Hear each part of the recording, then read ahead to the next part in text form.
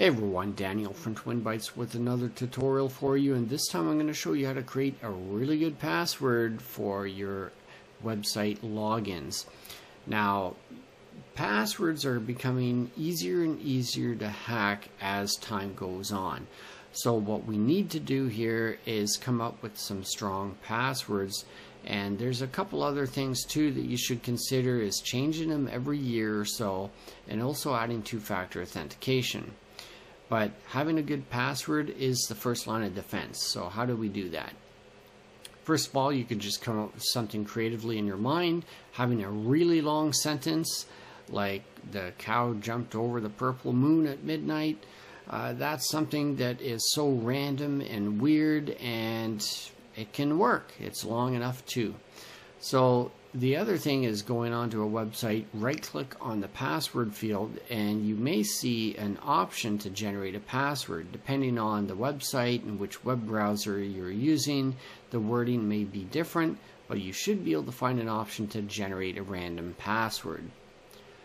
A third way of doing this is going to a website like this where you can randomly generate passwords. So Avast offers this. This is a well-known, trusted security company.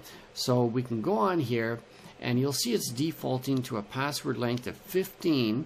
You could change that by dragging the slider here. It goes all the way up to 50 characters long, which is absolutely incredible.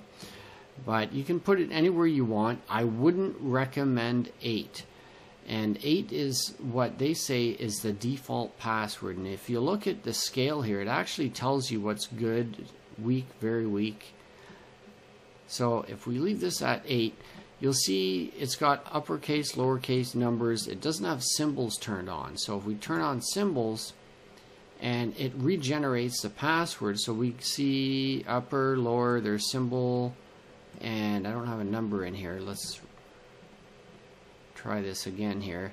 Now we've got a number with upper, lower, and there's a symbol. Okay, so we're getting all 4 of the different type of characters with a minimum of 8 characters, but it's considered just a good password.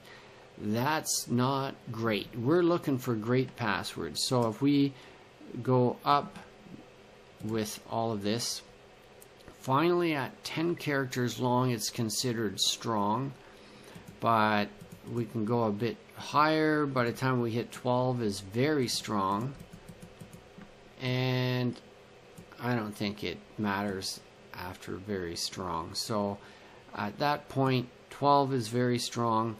I always go by 15 characters, which is the default on this website. If we just refresh the site, we can see it's 15 characters is the default, but it does not include symbols as the default. So we're going to want to add that on. It regenerates it. Just have a quick look to make sure that you see one of each type of character in here.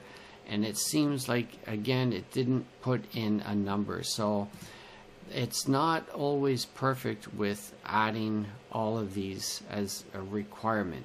So there could be other websites out there that will do something, but we don't know them. We can't vouch for them. But this is a trusted site, so you can use this to help you to generate a random password, or just simply write something down, making use of all these minimum requirements, and you can go from there. So whether you're using a password generator or just your own creative mind, make sure that you're creating something with at least 15 characters that has uppercase, lowercase, number, and a symbol, and try to update your password every year. And that's it for this tutorial. I hope you did find it helpful.